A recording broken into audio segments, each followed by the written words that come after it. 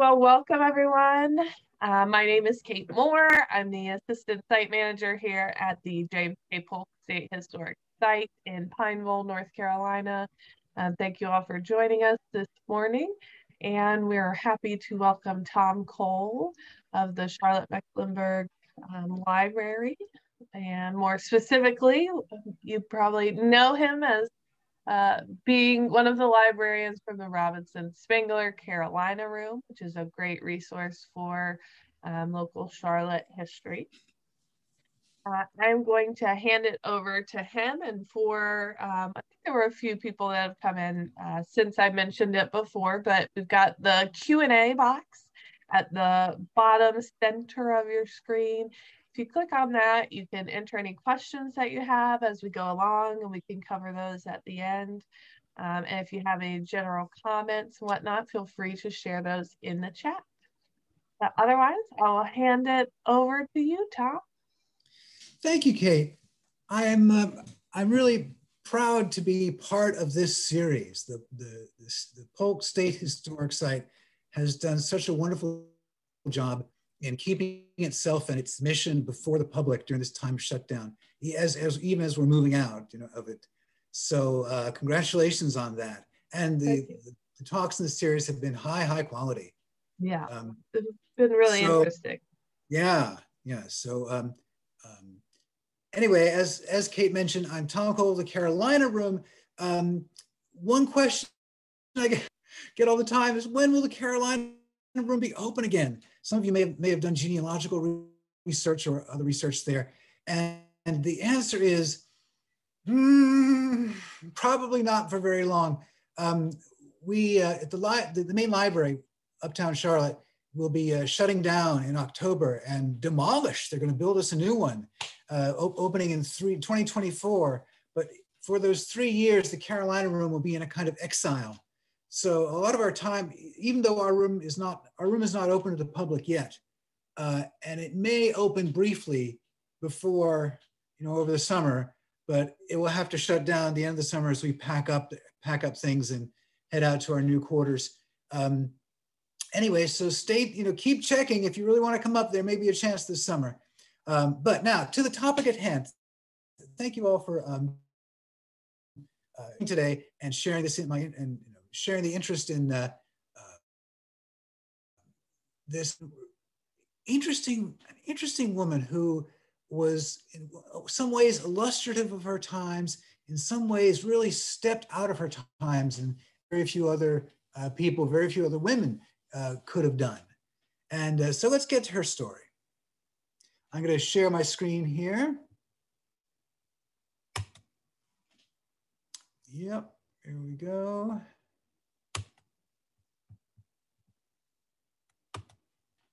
Oops.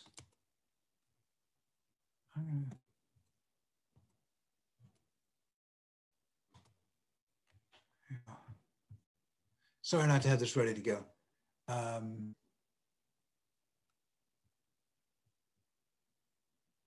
Bing. All right, 1803 to 1891.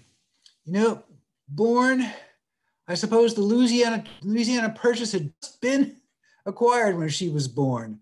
And the middle of her life, we added to that with land from Mexico, the United States did. And towards the end of her life, we hadn't yet fought the Spanish, but we were a coast-to-coast nation by then, even with Alaska and Hawaii as territories by then. So, a long life, an amazing span of change lived through, which we'll get to some of that. So I'm going to talk first about just the status of women in 19th century America.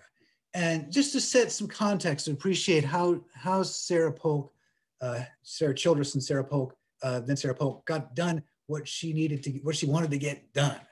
And the fundamental fact about women's status in 19th century America and Western world generally was the idea of separate spheres.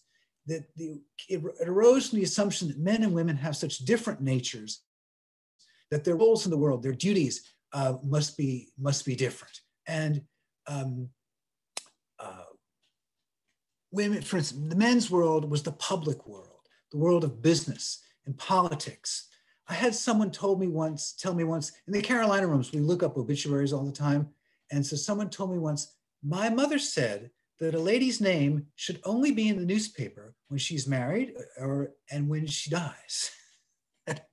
That's the view of separate spheres, that the newspaper is the public world, and that's not where a woman should be seen. Is that that's the, and well, what can we say? That attitude, it has a long half-life. And the women's world then was managing the household, teaching, living up to ideals of piety and virtue, teaching to the children. I like this photograph because by reversing roles, it makes clear what expectations we live under. Why does this look wrong to you? Because the picture hanging by the wall shows two women at the beach about to enjoy the surf. But the point of this for Sarah Polk, and for all women of her time, is that to get what they wanted out of the world, out of the men in their lives, they had to first acknowledge separate spheres and work within that. And to not appear to be rocking the boat and challenging the paradigm, but to behave in outward compliance with it, even while using the system for your own benefit. It was in a society of superiors and inferiors. That's always the way. The inferiors can't be direct. They have to get what they want by indirection. It's true of women, true for slaves in the South as well. So there's, there are whole courses on this concept. So I'm going to stop there. Just having made that point, I'll move on. We can get back to it if questions arise. All right. So the other context for her, a little closer to a little smaller context, is the context of first ladies. There have been 10 presidents before James K. Polk was president, and Thomas Jefferson was a widower, and I think he had a niece or something in the White House, or it was his daughter. I'm sorry, I forget. But he ran the White House like a men's club.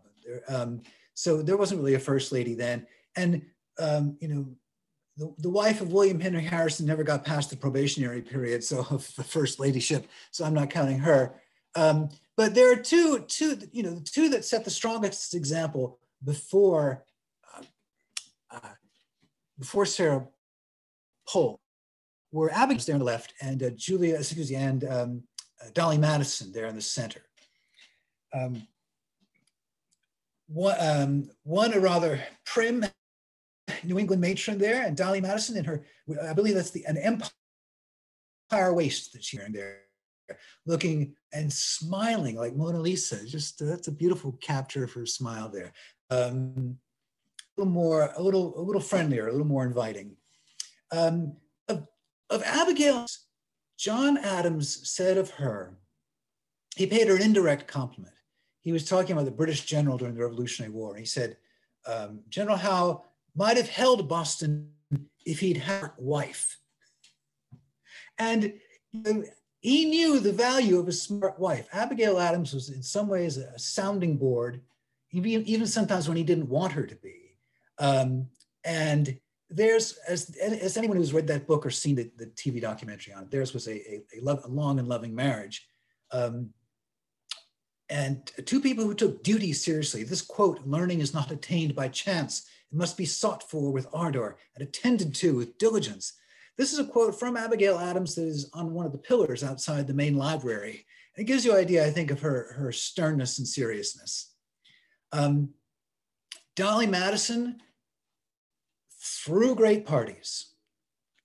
At a time when Washington was still almost like a fraternity, men kind of coming to town for the sessions of Congress and leaving their families behind. But she feminized the social world somewhat, gave it a different, made it less competitive, made it a little more, made it more polite. Put these men on their best behavior, which she did, and And it was something she could do that the president could not, President James Madison, because for all his gifts, he was not a social director. And the great story about her that people love to tell, the thing that came to symbolize her to the American public, was that as the British troops approached the city of Washington in 1816, and a city they would ultimately burn, that in retribution, and she fled the White House, but tore the portrait of George Washington from its frame before she went, so that it would not suffer any depredations at the hands of the British. So there's an example of her heroism. Julia Tyler there's on the far right. She's the wife of John Tyler, who took over from William Henry Harrison. And she was 24 years old. Actually, she was born in 1820, so I guess she was a lot younger than that when she married. She was his second wife. The big difference in age, a young woman as a first lady, and she loved to dress in splendid gowns. She loved to throw lavish parties, lots of fun and dancing, and that she tried to make the White House this center of parties. So this is the context, the kind of distant context and immediate context for Sarah Childress Polk when she got to the White House. But before we sit there, let's ask, how did she get there? She got there from Tennessee. There's a map of Tennessee, and it's a new state. The blue areas are marked there as settlers' land, and the red areas are the Indian land. And her family, Joel and Elizabeth Childress, were in that blue circle of Middle Tennessee, the blue semicircle of Central Tennessee there. And the Polks would eventually move there too from Mecklenburg County in 1805, but the Childresses had come earlier. There are not two things stick out about Sarah Childress's childhood. She was one of 4 surviving children of 6 births from her mother. Her mother had her 6th child at age 28 and none thereafter. Only speculate as to the reasons why, but what's more important is that it meant that she and her sister and her 2 brothers grew up with a greater share of their parents' attention than they would have had if they'd have been part of the usual family of 8, 9, or 10 that the neighbors had. I mean, if Elizabeth Childress had gone on having children every 2 years, she would have had a lot more siblings. And her father was in this one way, and if not, I mean, he was a canny land speculator and made himself a rich man in Central Tennessee. But what really set him apart was that he believed in women's education. Sarah and her sister, private training at the home, he paid for that. And he paid to send them to a private academy in North Carolina, run by the Moravians, like that in Tennessee. And so Sarah got the idea that she had potential and that she was being trained to do great things. And she took these, not just to marry well, but to use her, I mean, she really believes she was there to use her education and her knowledge. And this was a conviction that few other young women had the chance to develop in her time and place. He died when she was still in that boarding school, still in her teens, but had made his impression and had guided her, sent her on a life path before then. And Mother Elizabeth lived on until 1870s or so, and was notable for being a strict Presbyterian. And Sarah, while not quite as strict as her mother, was stricter than most, as we'll see. Okay, she married James Young, a young lawyer who was also serving as the clerk to the State House, Nashville's capital of Tennessee. And I don't have a story about how they met, but small world in Nashville, and they moved in the same circle. Grab a book here, excuse me. And this is a picture of them late in life. I love the fact that her arm is resting on his. You don't see that too often in 19th century portraits. It's so often just side by side, but this, you know, they have the usual stone face that people have when they have to hold still for a long exposure. But I choose to read genuine affection into this pose. And mostly because it's confirmed by other aspects of their marriage. So that's what I mean by calling it a companionate marriage. A marriage that's not real, it's not realized for dynastic purposes, or not a marriage of,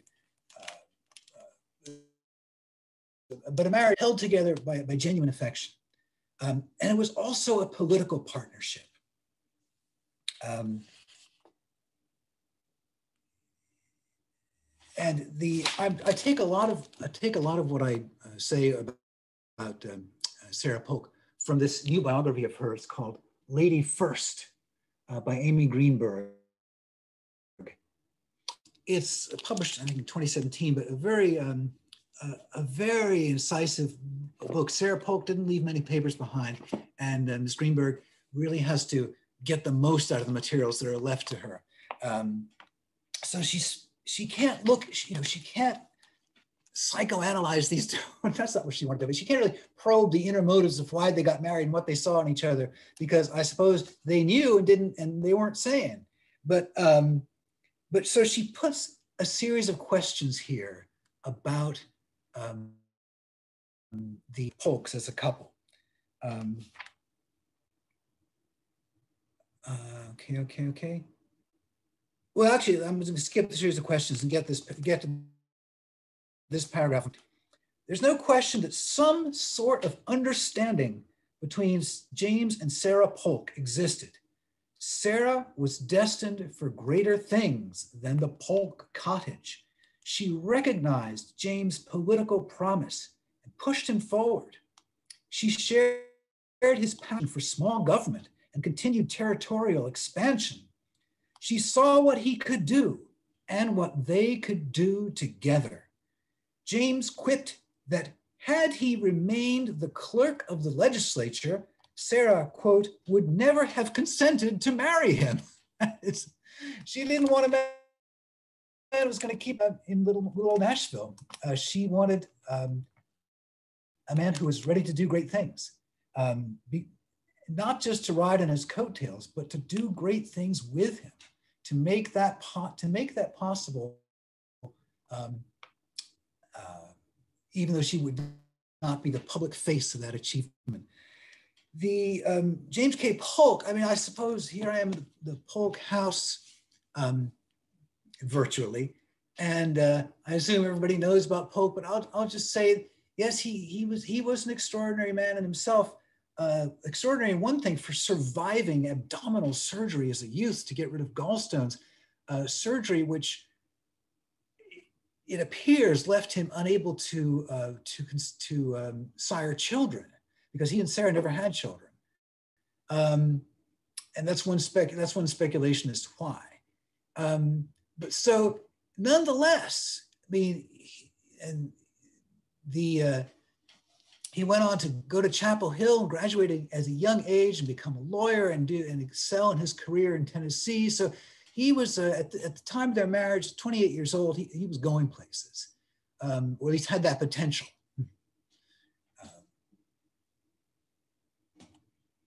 All right. It mentions that Sarah Polk and James Polk were ideologically compatible. They saw eye to eye on the questions of small government, that is, or states, to put it more in a positive way, and territorial expansion, because the South needed territorial expansion.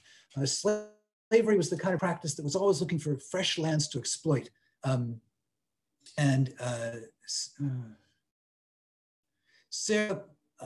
So Sarah Polk had, her father owned slaves. She'd grown up among slaves, had no qualms about the institution, and sought to shape policy that would help it expand.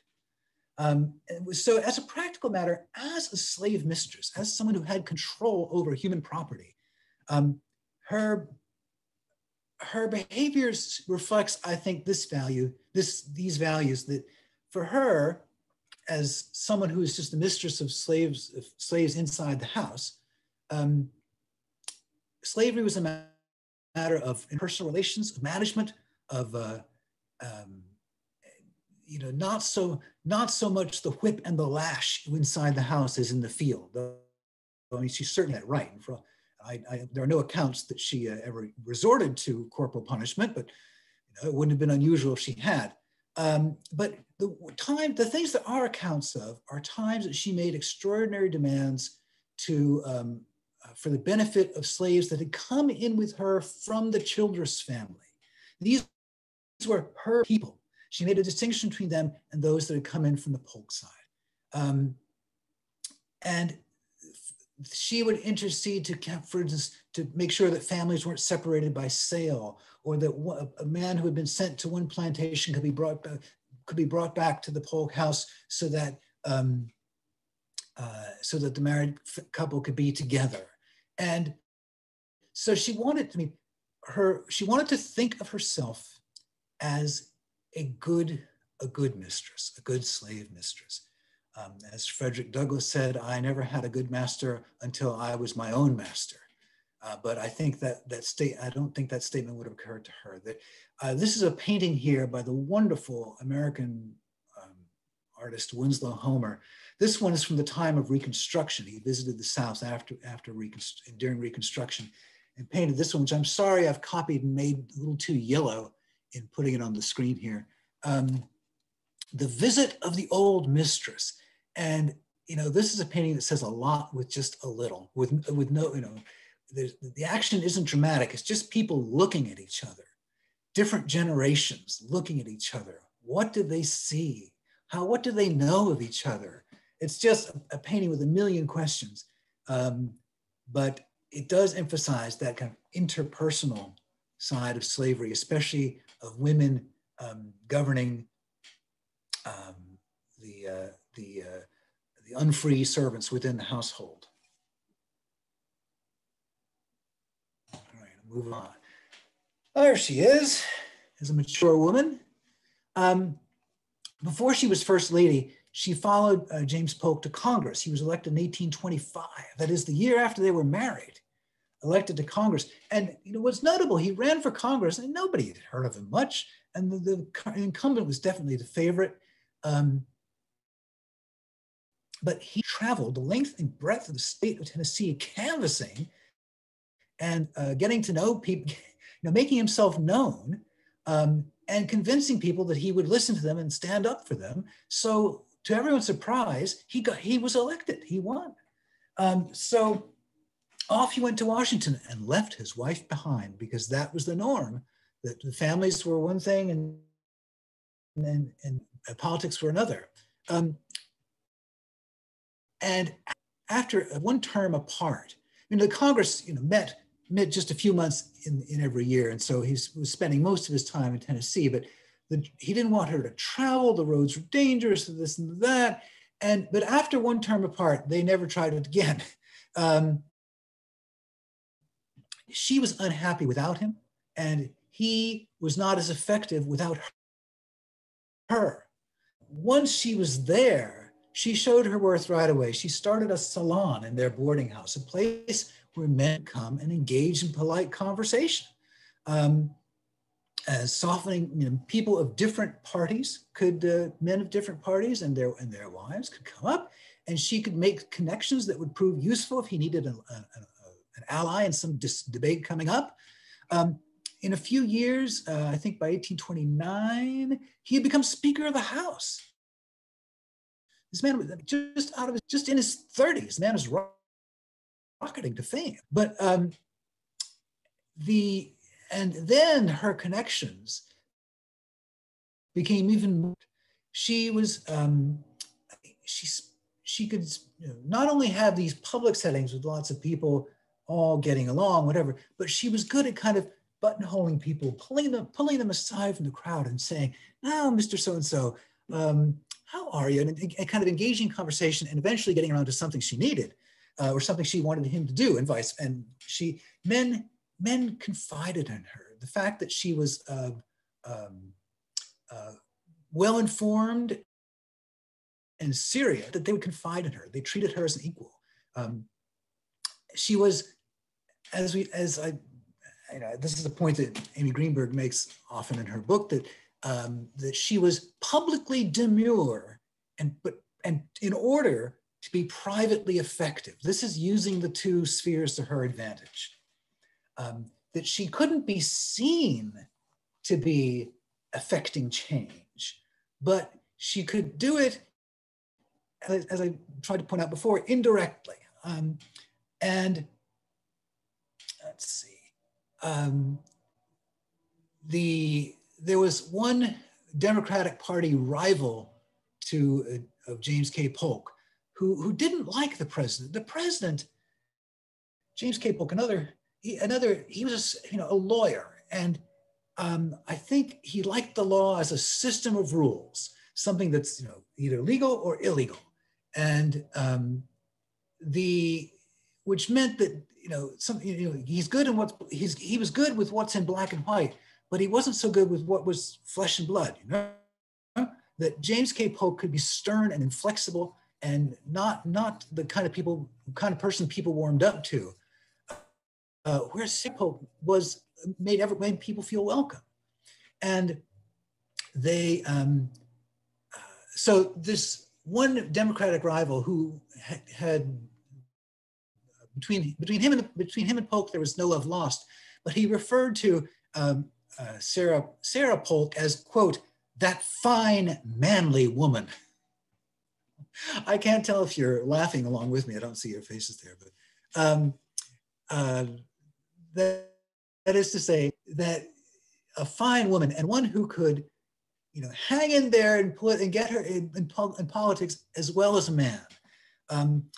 This is the kind of accomplishment that only people in your face-to-face circle recognize. That outside of that, kind of on paper, what's in public, it would not be so obvious, which makes it hard to write her biography. Let's move on. So 1839, the political tide is turning. I should say that,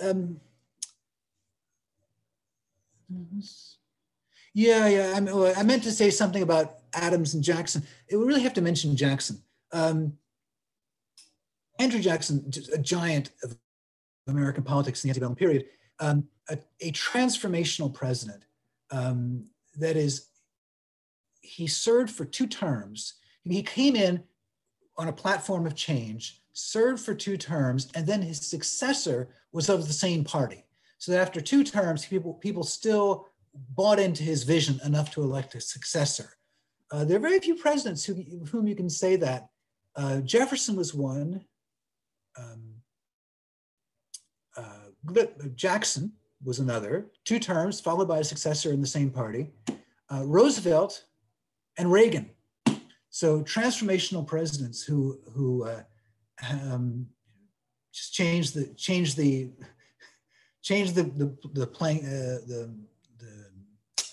way we talked and changed political goals and what we talked about politics.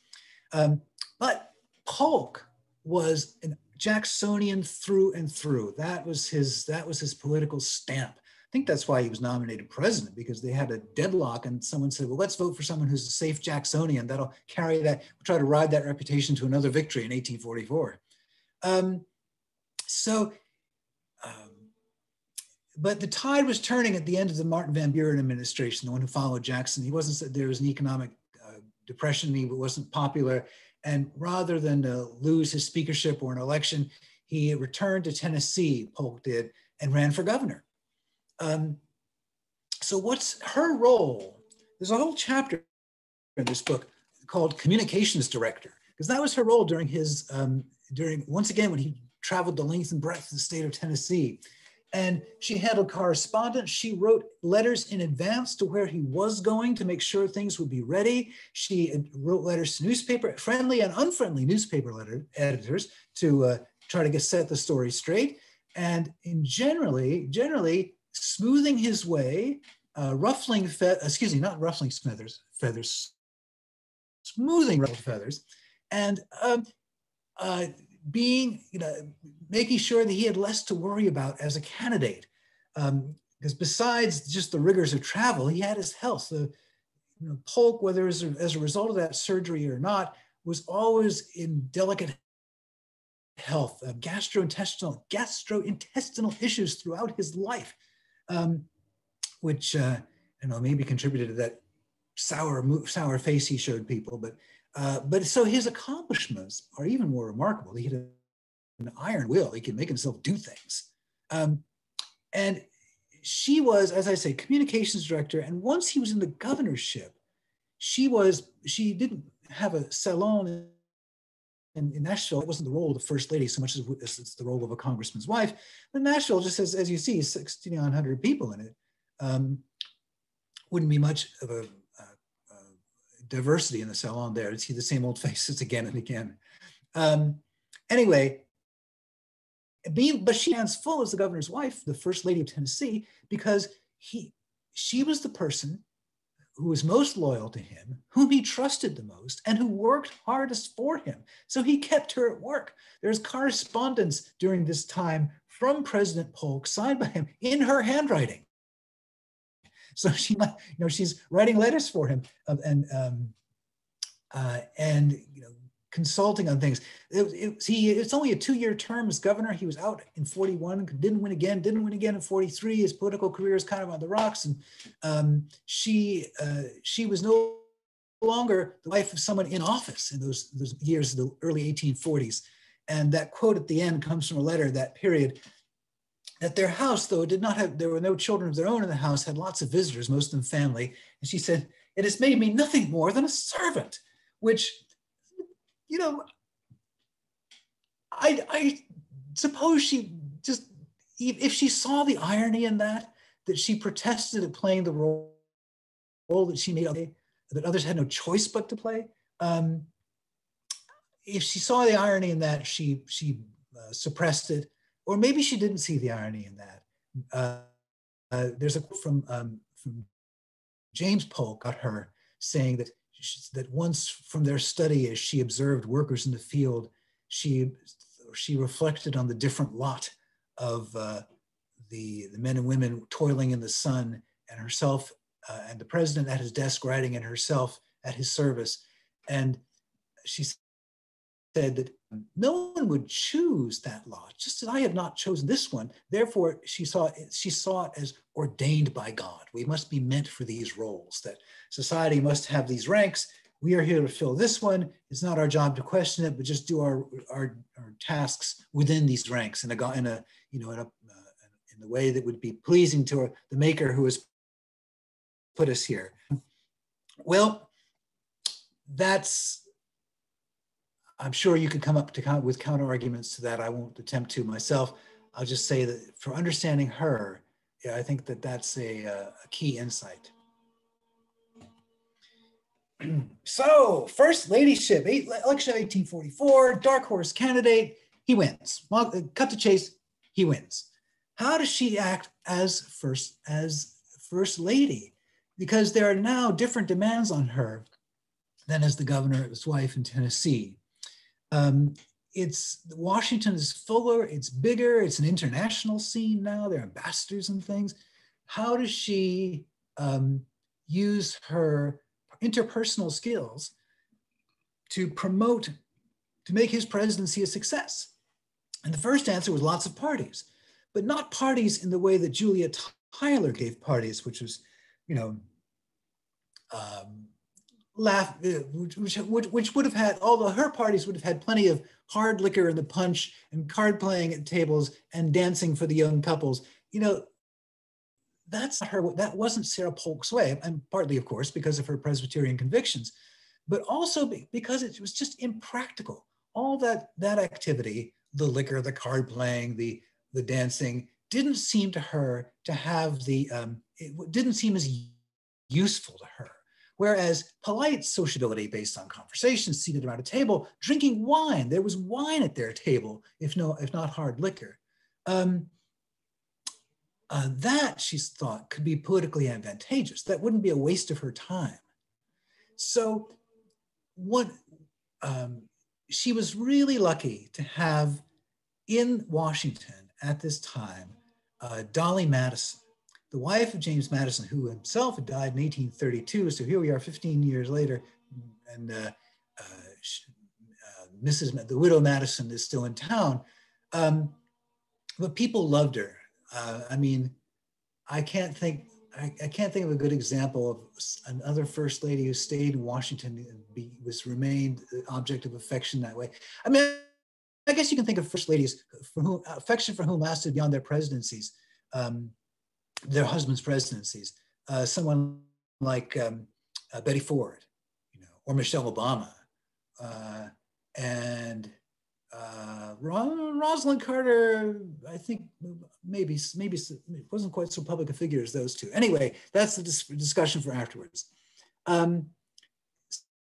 So the photograph down there is a daguerreotype taken outside the White House. And there's President Polk with his hand, his left hand, there,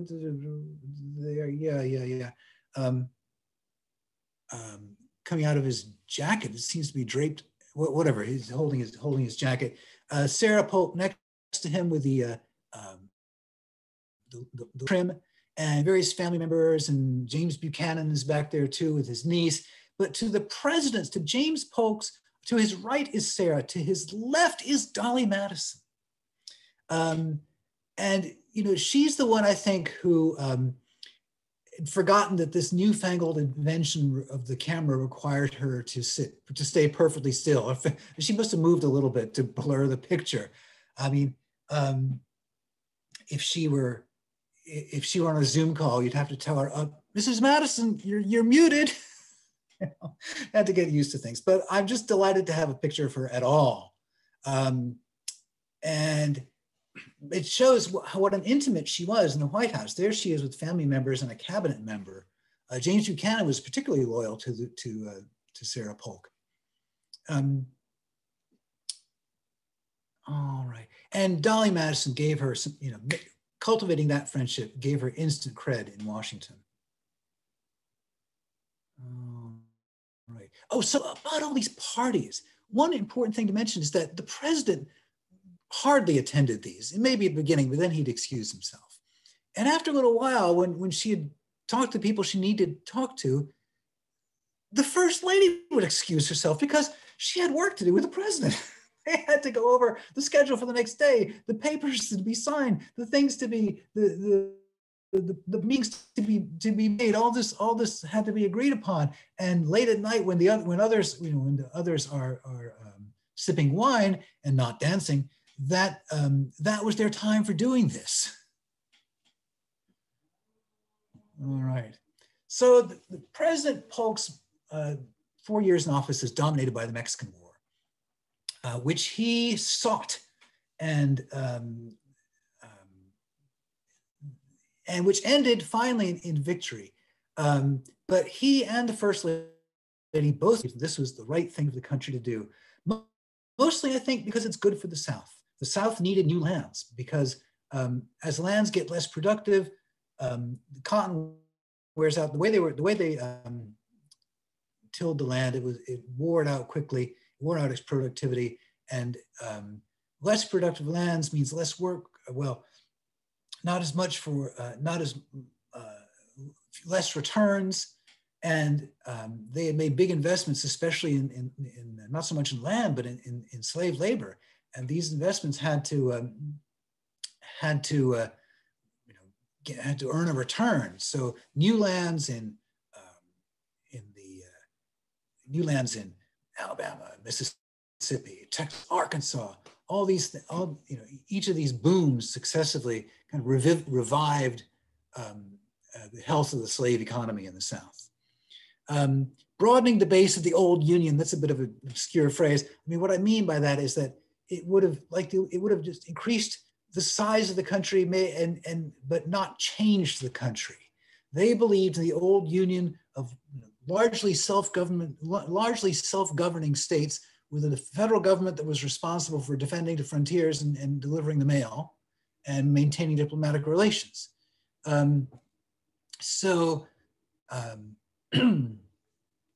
That's the Jacksonian view of the role of the federal government.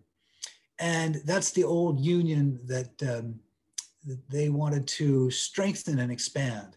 The war turned out to be more difficult. I mean, the Mexicans had been weakened by, before the war with the United States, by Indian War, and there was internal dissension within the country. But nonetheless, it took almost 2 years for the United States for Mexico to surrender and to offer a deal, which President Polk accepted. He might have held out for something better. He might have wanted better when the war started, but by this time, he realized that every week longer that the war lasted in 1848 was more and more damaging to the Democratic Party's chances in the upcoming election.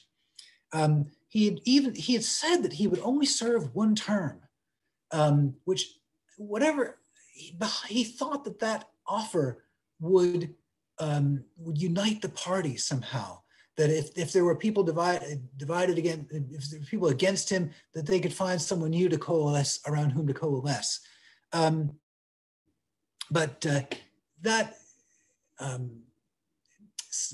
nonetheless, he was determined to see the war to a successful conclusion within his presidency, and did that with the Treaty of Guadalupe Hidalgo, which added tremendously to the country, subtracted tremendously from Mexico, and made California a state until California was being eyed.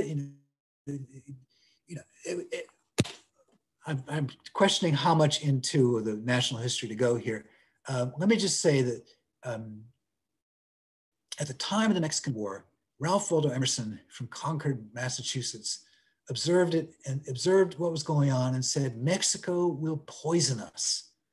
Whereas the South thought they couldn't survive without fresh lands, the North believed that the Union couldn't survive with fresh lands, that the debate about whose way of life was going to predominate in those new lands would inevitably lead to conflict. And indeed it did. That was certainly not what the Polks intended, but the clash of interests within the Union proved stronger than the geographical unity of the Union on the map. So the war's over, election happens, a Whig, Zachary Taylor, general from the war, was elected, and Polk goes home. The Polks go home, but not right away. They do a kind of tour through the South first, because their home in Nashville, which he had bought while in office, was still kind of under construction. They're waiting for the contractors to finish everything. And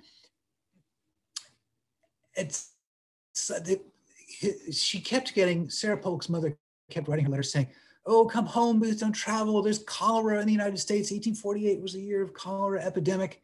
And there was cholera in some of the places they visited. They even, one of the slaves they brought with them suffered from it, but she survived. And they arrived back in Nashville. The president worn to a frazzle, and because everywhere he went in the southern states, at least, people wanted to cheer him and hear him speak and all this and that. So he spends a lot of time in bed when he arrives back home in I guess it would be April or May, in Nashville, and dies. Let's just put it, we don't know exactly why. He died in June. So he had 3 months out of office before dying. And that's why my next chapter is widowhood. 1849, at age 46, Sarah becomes a widow, and she lives another 42 years. But think of it, she was always worried about his health, but probably always told herself, "Oh, he'll be all right. I have more time with him." But just like her father, suddenly the most important man in her life is taken from her when the relationship is in full vigor. Before she, not at any time, but she kept his rooms in the house exactly the same. His papers, his pens, and she kept it clean as if he might walk in the next moment. One thing that's new about widowhood for her, and I mentioned that women have these separate spheres. Legally, legally, women had very limited rights in marriage. It was a doctrine known as coverture. And the only financially independent women were either those who had never married or widows. And Kate's written about the independent businesswomen of antebellum Charlotte. But suddenly she's a widow, which means she's not just part of a team, she's responsible for everything, including the business side of slavery, making decisions about, do we sell people? Can we afford to get new people? I don't believe they bought any new slaves under her terms. But also, she has to decide, what kind of rations do they get? How much can I afford to set aside for their well-being? And how much do I count on their being worked to within an inch of their lives to produce the profits I need to pay off my debts? The actual punishment that brought her enslaved workers to within an inch of their lives, and the hard routine that was demanded of them, was governed by the overseer. She wasn't, she didn't bring the whip down on anybody, but it was done in her name, and she had to make decisions about selling people off too, even breaking up families.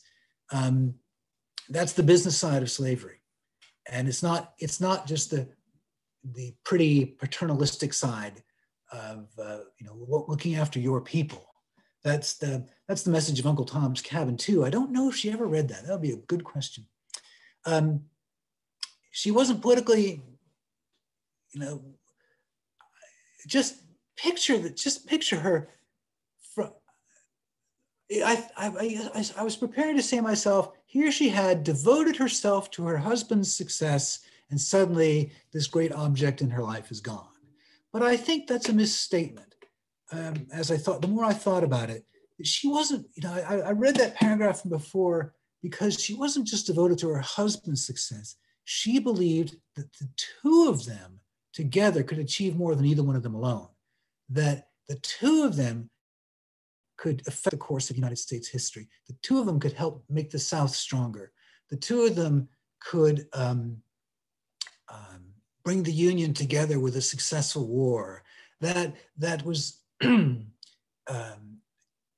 so her mourning is not just a mourning for the loss of James, but for the loss of Sarah and James, the loss of that personal and political partnership.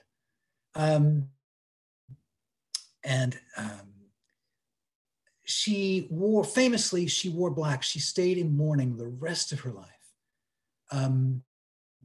But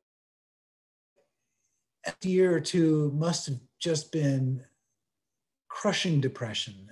But she eventually began to move about a bit more. Was seen more outside the house, besides going to church, which she never gave up. But and it's a good thing that she recovered some of those social skills, while all the time reminding the world that she was Mrs. James K. Polk, as she signed all her letters the rest of her life. But because when the Civil War came, long story short, Tennessee was the first state to fall to the Union forces. And so as early as 1862, federal forces were in Nashville. Nashville was a conquered city from their point of view, or a liberated city from the point of view of the Union generals who came there. And so as a prominent person in Nashville, she had an opportunity to use her powers for her own good, of course, and for the good of the city, and which involved negotiating with, talking to these Union generals, making sure that they felt welcome in her home. She flew the American flag, not the stars and bars. Once they were there, she flew the American flag outside her home. And so much so that Southern papers wrote disapprovingly of her. I mean, these are, don't need to tell you, extremely polarized times, so that anything less than total commitment to one cause or the other seemed like disloyalty. So she got criticism from Northern and Southern papers during and after the war, because she tried to walk this fine line of ingratiating herself to those who could help her while remaining a Southern woman and remaining true to her loyalties that way, even though she was a Southern woman, but she was never a secessionist.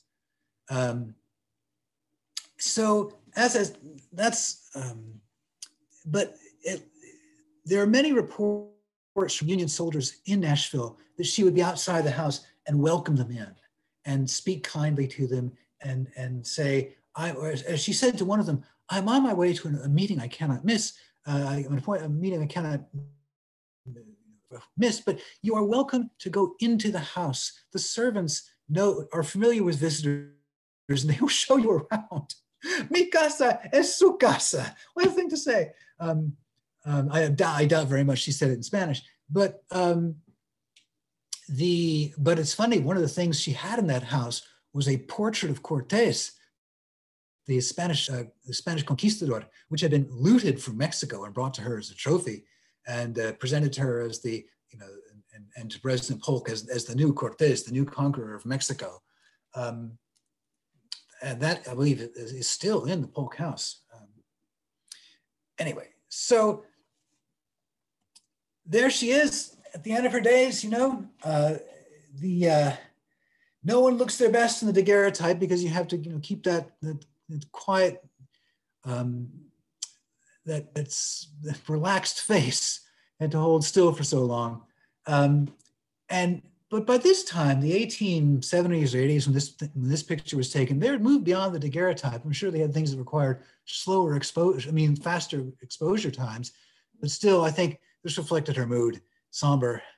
You can look at her and imagine what thoughts are going on in her head. Is she thinking of her nieces and nephews and what they need? And because their family members lived in the house with her until the end. Is she thinking what might have been? Is she thinking of presidential politics, what she read in the paper that morning? It's, any of those things is possible. But she is a woman who's illustrative of her times, but also illustrative of what could be done in spite of those times, in spite of the expectations of a woman. As long as she had, the strengthening of childhood that she had, the strengthening, encouraging childhood, and a life partner who, for the time they were together, took her seriously and really, really treated her as a partner, worked her as a partner, work she was willing to do. So I'm going to stop the screen here, stop the sharing of the screen here, and return to, all right. Thank you. Let's see how the Q&A is gone. Partners, it would seem, one equal to her ambition. Indeed, yes. They were both Slytherins, if I can put it that way. And we did have a question kind of early on from Eric, who asked, prior to their marriage, did Sarah work as a teacher or kind of have any other outside of the home type ambitions before marrying? No, she married at age 20. So, she could have been a teacher, but no, she went back home. I suppose her role was to help her mother run the house. From the little bit that I've seen, I know she had several brothers and sisters, and it seemed like to some degree she was kind of sort of a linchpin between all of them and the mother. And you talked a little bit about her position as a slave mistress, and I think that must have been something even before her marriage within her own family, because we have some letters and things of there were some enslaved people from her mom's household who ran away to try and get to where Sarah was, and where some of the other family members of theirs had gone to Sarah, to her wedded home. So it seems like she kind of held a position even with the enslaved that were back at her mother's home, where they kind of saw her as an arbiter. Well, as I said, anyone in a society of superior and inferiors have to understand the system to make it work for them. So the slaves had to know who was the linchpin, who could get things done for us if we could possibly influence her. Yeah, we see that with the Polks too. Here's a question from Jean Downs. Thank you, Jean. Did she have any relationship with her successor? Actually, it's her predecessor as First Lady, Julia Tyler. Oh yeah, you got it. Yeah, thank you. That's right. Excuse me for correcting what you did yourself. Not that I know of. That the Tylers returned to Virginia because frankly, Washington. I mean, Nashville. I made fun of Nashville being small, just 6,900 people, but Washington was pretty small too. A British ambassador there this is later, near the time of the Civil War, talked about how undeveloped. He said one may shoot grouse within sight of the White House. The woods, kind of went up to there. Anyway, but so the Tylers went back to Virginia, and they were different generations and different outlooks on life. I can imagine that this book, the Lady First, quotes a few kind of remarks from Julia Tyler about how there's no dancing anymore at the White House, and things aren't like they were in the good old days when she led the parties. So that's my. Are you interested in well? So that's my answer to that question. I don't think she leaned on Julia Tyler for assistance, and not when she had Dolly Madison.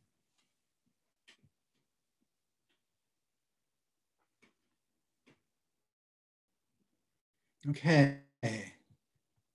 Heavens. Oh, you're welcome. No, go away. Sorry, I'm moving my mouse around and things are popping up against my will. All right. Sorry about that, Tom. That's all right. Yes. Jane with a comment on one equal to her ambition. Yeah, I certainly see it that way. Jefferson's daughter, thank you. That's right, because Jefferson's famous for writing these moralistic letters to his daughter. Because his wife died young, and I don't think he was entirely comfortable with the role of raising a child. Now you had Eric, you had briefly mentioned that the Polks did not have any children, but I believe Sarah kind of took some at different times, some different family members as kind of adopted children. There were always nieces and nieces-in-law from her point of view, from the Polk side as well, among them. And some were more welcome guests than others. Some proved, sometimes a family would send an incorrigible boy to stay with the Polks, hoping that he would straighten up and fly right. And one young man was, kept getting demerits in boarding school, and James Polk would write him letters about the duty of, living up to your name and this kind of thing. And later on, a nephew on her side, I believe, stayed with, who was raised a lot, by them because of the death of his parents. Later went on to hold some office of trust in Tennessee and to be arrested for embezzling funds. This happened when, long after the president had died, but it must have been just mortifying to her to think that he had brought this shame on the family. Oh, Well, well. they're you know, they had I can see why they would have had a lot of nieces and nephews, because all of Polk's brothers, other than one, all died in pretty much the same year. Yeah. And but some of his surviving brother, you know, in Nashville, right before Polk was elected to president, he shot a man in a duel. So you know, there's plenty of debate about what kind of family name they had really in Tennessee. But Joel Childress, her father, killed a man in some business dispute, but I mean the I Tennessee. think That's it yeah. speaks to Tennessee's like the The Wild West, Wild West, basically. you know. Yeah, yeah. Mhm. All But right. Any last questions?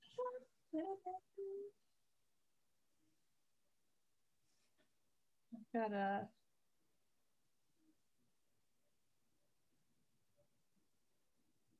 wrap up and make sure we got everything, I think. All right. And as I mentioned, I'll try to have this uploaded today. So great. that'll be on our Facebook, as well as our other social media. I will mention before we go, the site itself here is open if you'd like to come visit the exhibit. Oh, We good. have a video that we play every 30 minutes that'll give you a little bit more biography on Polk side of things. And on Saturdays, we do have tours right now at 11 a.m. and at 2 p.m. So you can register for those ahead of time. They are a limited number, of course.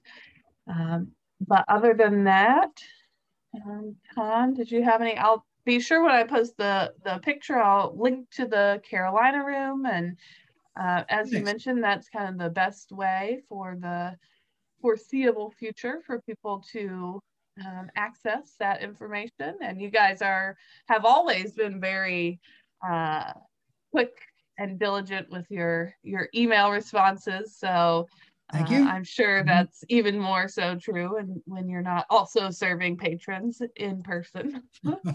Right. Dividing. Little else to occupy our time, but these email queries. Yeah, exactly. Oh my goodness. So we've been getting a lot of real estate questions lately. People want to know what's the history of my house, or people were searching a property for commercial reasons, saying, I need to know what was this property here before. And anyway, this is research they usually would come into the room and do, but let me put in a plug. If anyone's interested in the history of your home or your neighborhood, there's a site that Tom Henschett and Mike Moore developed, and with some input from me. It's called the Charlotte History Toolkit. And I think it's just charlottehistorytoolkit.org, but Google that phrase, Charlotte History Toolkit, and you'll get a great introduction as to how to use public records to research, to do kind of micro history, the history of your house or your block or your neighborhood. Yeah, I will vouch for that. I remember when they had first put it out, it was right around when I had purchased my house in West Charlotte, an old mill house, and I used some of the links they had to find some of the old records and whatnot for my house. So Great. yeah, with the booming real estate economy in Charlotte, I'm sure there are lots of people interested in that. Hopefully. Awesome. All right. All right. Well, if there's no more questions, so we'll go ahead and wrap it up. And thank you so much, Tom, for joining us. And we hope you guys enjoyed. Feel free to let us know if you have any questions afterward. You can comment on our Facebook or send us an email at polk@ncdcr.gov.